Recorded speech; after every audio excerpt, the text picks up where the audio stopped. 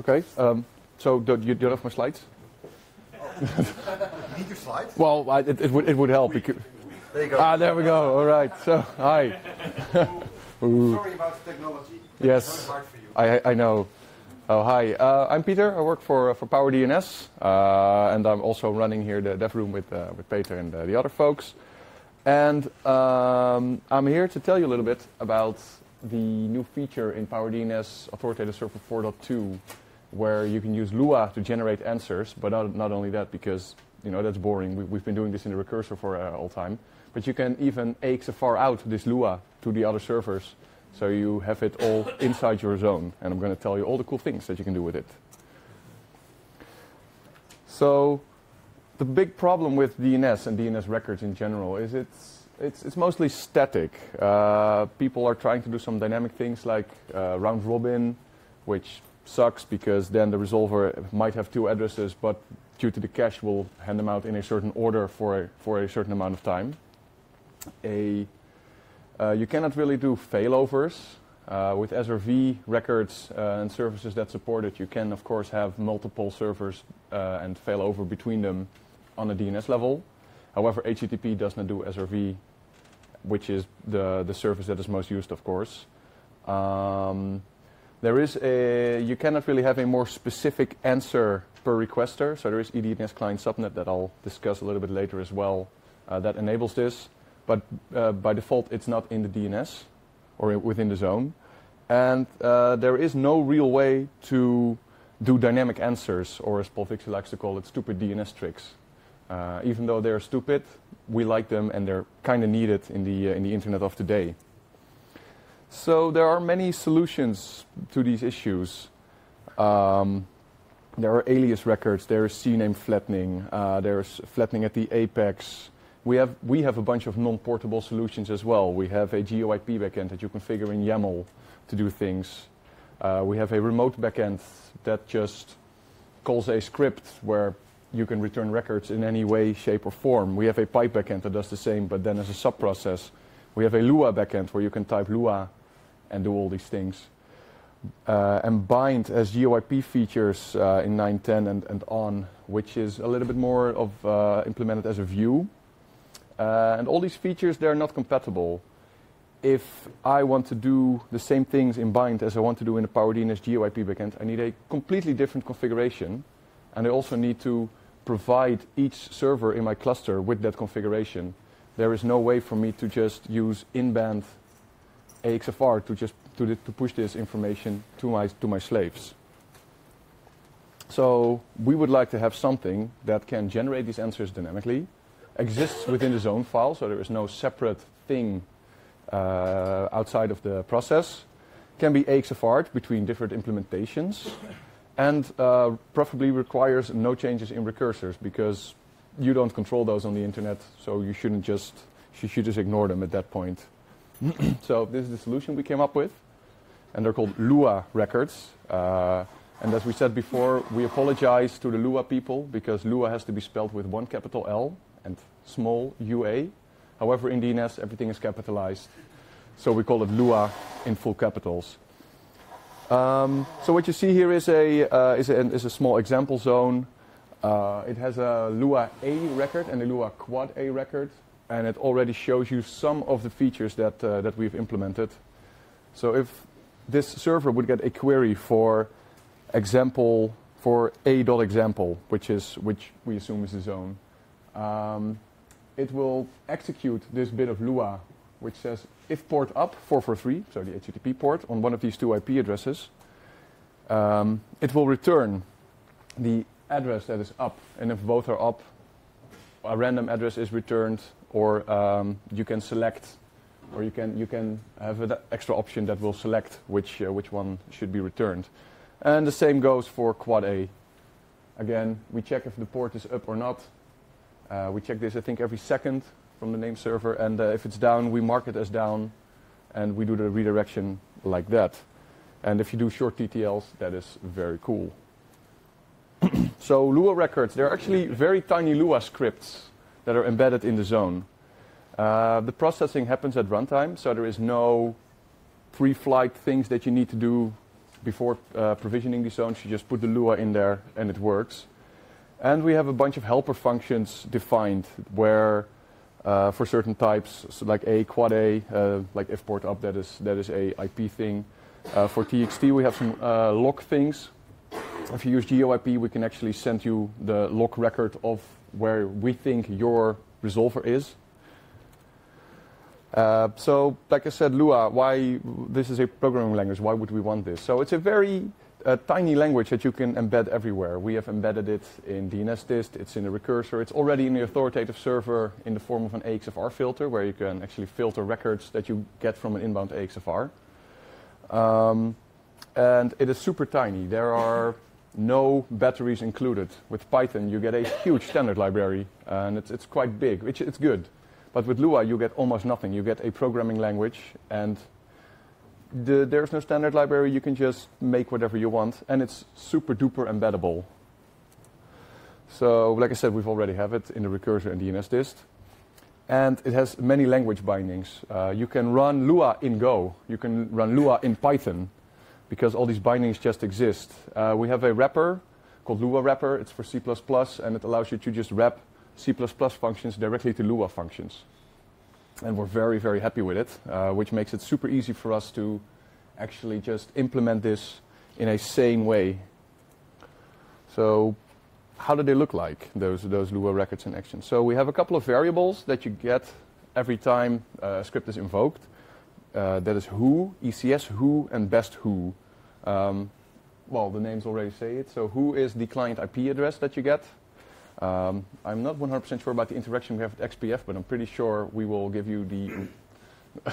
I hear Bert grumbling a bit, but we'll have to check that. So who will tell you the client IP address. ECS who, if you have EDNS client subnet enabled and you get an EDNS client subnet option, that ECS who will be filled with that address. And best who will be ECS who when it exists or who otherwise. So if you always use best who, you always have an answer there. And then we have a couple of functions that we have to create address records. So we have pick random. You just supply it with a list of IP addresses and it will just randomly hand out one. Pick W random. It will hand out a random IP address from a list, but that list is weighted. So you can have, I will have examples later on as well. So you can have a record with a weight of 20 and one with a weight of 10, and we will return the records with a weight of 20 twice as often as the one with 10. There's pick W hashed, which is again a weighted system, but we use the hash of the client to determine which address we're going to send. So we're not picking a random one, we'll always send the same answer to the same client. And we have pick closest. If you're using the GeoIP module, we will actually send the address that GeoIP considers the closest for this user. Is this closest the feature of PowerDNS or of GeoIP? We ask GeoIP, so we supply GeoIP with the IP information. We get an answer and we interpret that and then send off the response.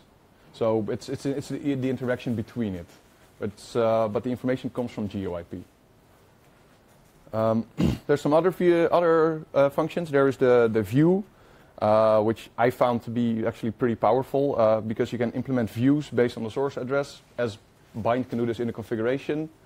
However, you now have it in your zone, so you can just distribute this out to your slaves. And you have lat long. This returns a GeoIP latitude longitude if we have it. So how would you configure this? This is actually a working pdns.conf. You just, well, you bind to a few ports. You turn on EDNS subnet processing. You enable Lua records. They're disabled by default in 4.2. For one, they're experimental, and two, there are some security concerns. Well, what I'll get to later as well. And in this case, I'm running everything from a bind backend because writing zone files is easy and it's easy to show you. However, Lua records can live within PowerDNS in any backend because they're just records. So namedu.conf, I have example.nl. I have two reverse zones that I'll show some things for as well. So this is the whole zone. Just put it here. So if you get the slide, you can just copy paste it out and it'll work. So for example.nl, I created a Lua A record with pick random with a couple of addresses. And so I wanted to give a live demo, but I don't really like the demo gods. And then FOSDEM came, yeah, you need an HDMI connector, and I don't have HDMI on my laptop. So I was like, well, then I'll just do the slideware. You're just gonna have to believe me, and use the configuration to do it yourself.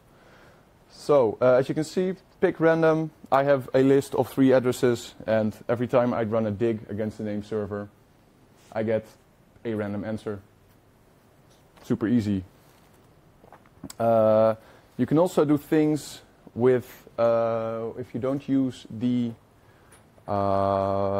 functions immediately in your configuration. You need to use a semicolon, as you see there, because we imply a return.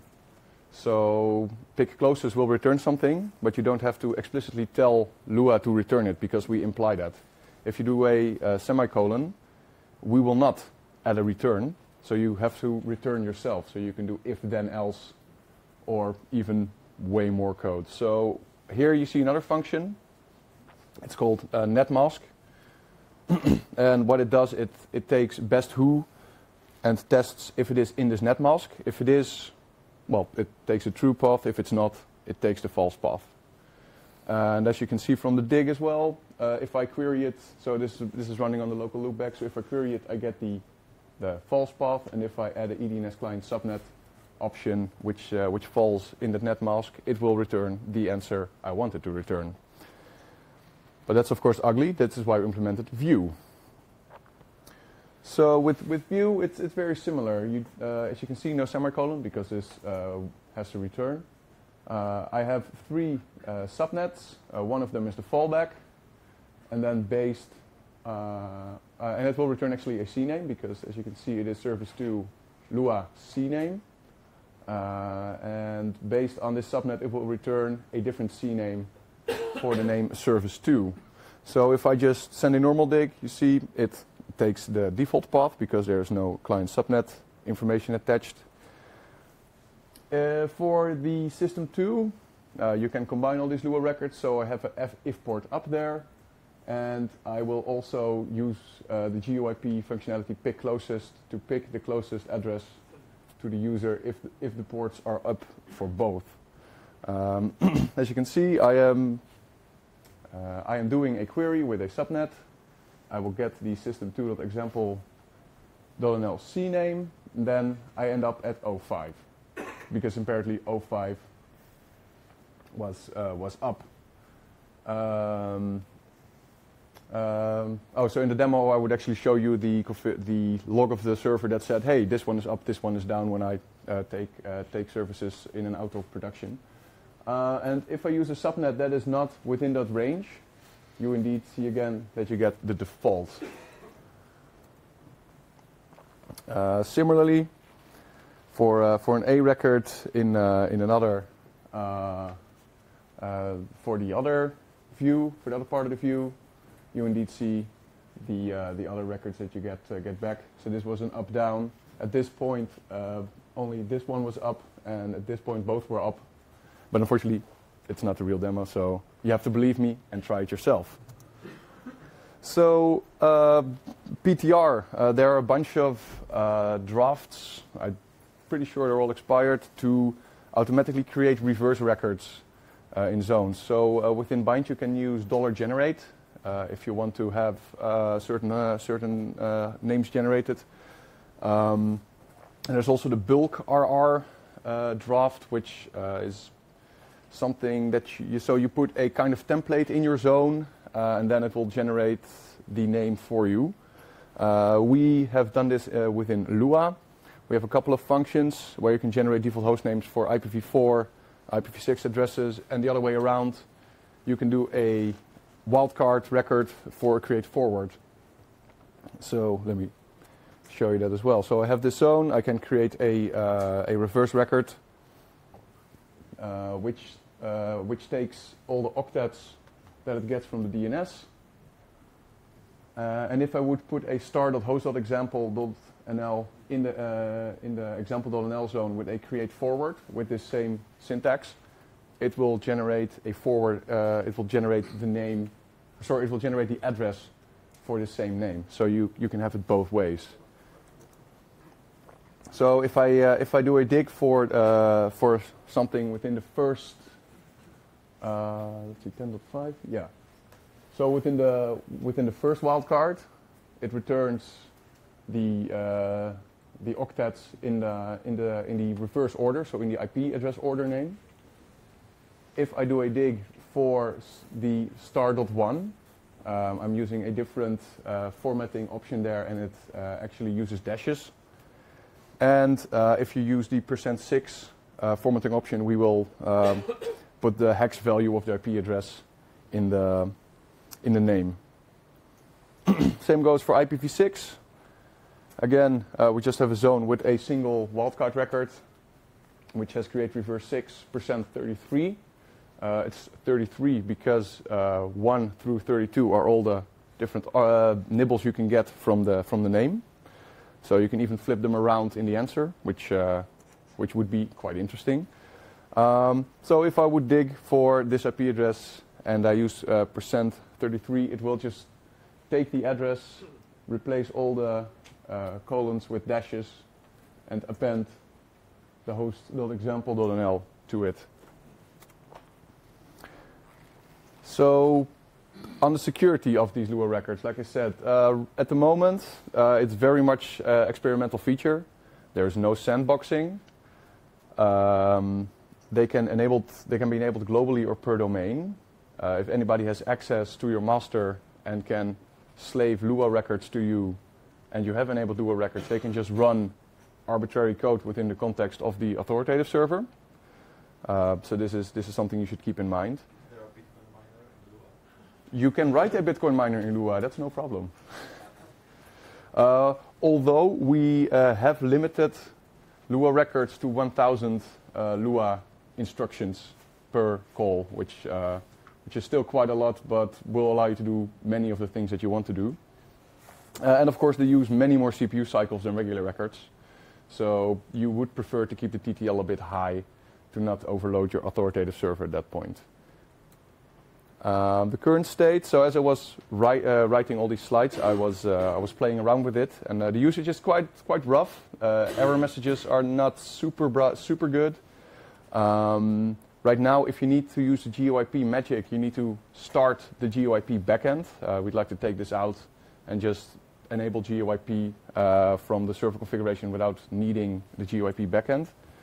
There are no pre-flight checks. If you put Lua in there, you will only see an error once the record is retrieved. So there is no checking at the moment of whether or not your Lua is correct. But it works, and you can do a lot of fun experiments with it. And I think on lua.powerdns.org, looking at Bert, there's a website with some configuration. PowerDNS.org. Go to PowerDNS.org, and there's a link there. Yes, where you can see all the latitude, longitude, and all other kinds of fun things. So what's next for this? Because this is interesting stuff, but what do we want to do with it? So we're going to release Authoritative Server 4.2.0 somewhere soon. Alpha 1 is out now. We expect this to be like a month. We want to get some operational experience with Lua records, see what works, see what doesn't work, see if we can change the security model, etc. Then we can polish the implementation. And we would like to create a minimal set of useful things, and maybe specify a little bit of how Lua should work, and come up with a proper specification of a version 1 of Lua records, and hopefully put it out to the ITF or at least to other implementers, so we can have this whole thing interoperable and have dynamic record generation for everybody. And that's it. So if anybody has any questions.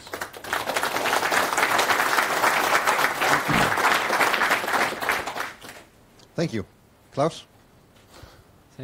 Thanks a lot for this cool feature. I'm a bit concerned of how does this if port up, for example, check works like in the background, because it has to be scheduled regularly. So yep. How often is it done, and is it configurable, and what if it's? I'm a bit concerned. Is there can there be some scenarios where will block my standard DNS No, responses? it is running. The checking is running separately from the query processes. It runs separately. It checks every second. It is not configurable at the moment. We would like to make it configurable eventually. Something I didn't show, by the way, there's apart from if port up, there's also if URL up, where you can actually state a full URL. It will do a HTTP request, and it can even check if there's a certain string in the response to see if it is properly up or not. And it will do it once a second? Yes. Oh, that's. And what if this checks for some reason does not work, and somebody queries like this label which has the Lua record? Will it then get a serve fail or just? It will get a serve fail if the Lua is incorrect. If the server is down, it depends on your backup selection there. So you can specify, okay, if everything is down, just send this IP address. But if it's up, then send this IP address. So you can actually redirect your users to a sorry page if you want.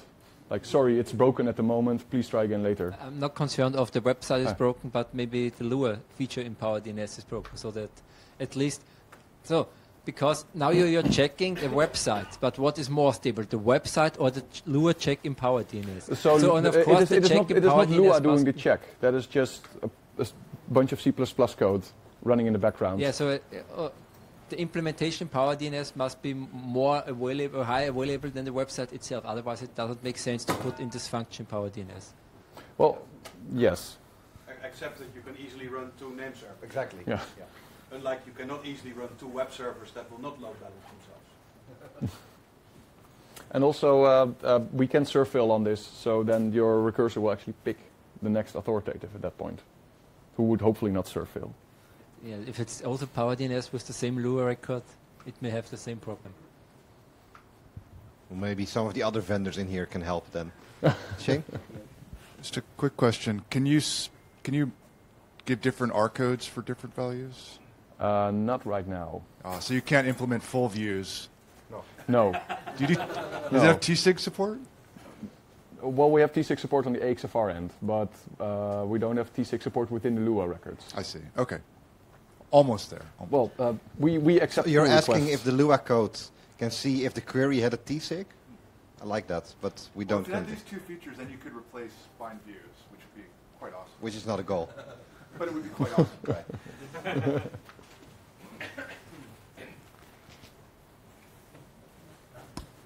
I'll ask a simple question. Have you tried dynamically updating Lua records? I have not tried. I'll tell you, the reason why I asked the question is that I used to work for a place that did stupid DNS tricks professionally. And, well, that's in policy now. But part of the problem was executing what Lua is doing. Part of it, though, was our customers keep wanting to change their Lua, what would be the Lua instructions. So we constantly might change the instructions. I'm curious about how quickly you could change it. So from the view of the name server, it is just another record in the zone. Because Lua, so we squat a private code point for Lua. So it is just a different record in the zone, so it can be dynamically updated if your server is configured to allow this. I get to shout. No, the people at home won't hear you. You can repeat the question. So for stuff like the PTR records and other things, can you do dynamic DNSSEC as well? Yes, everything is signed. Sweet. That comes out of it. That was an easy question. Everything is signed, although if you combine with AXFR, it becomes a tricky story. Yes. Yes, then you still need the keys online on your slave because the answers are dynamically generated, but yes.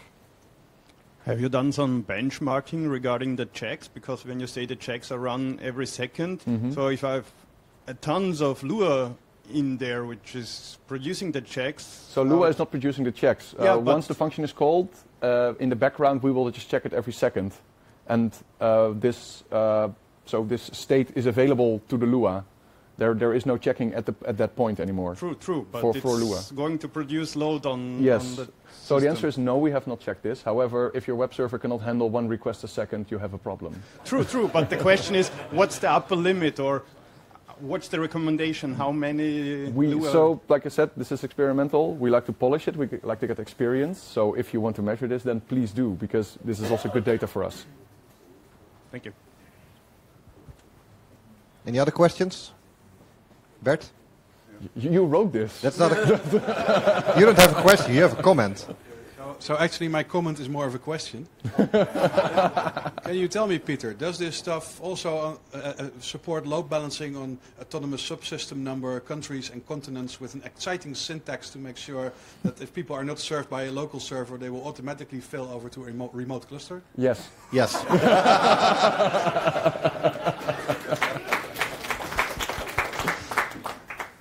Anybody else? Any vendors willing to commit to an implementation now? No? Oh, it's too bad. Yeah. Thank you.